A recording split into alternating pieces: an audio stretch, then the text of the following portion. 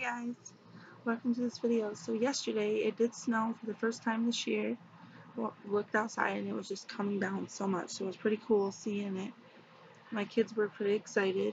My youngest hasn't really ever seen snow, so he was really excited. It was supposed to snow today, they said, but actually snowed a day early, so we'll see if we get any more today.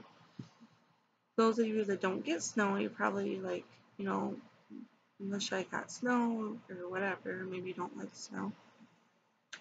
But yeah, I thought it was pretty cool seeing outside as long as not ice and all that.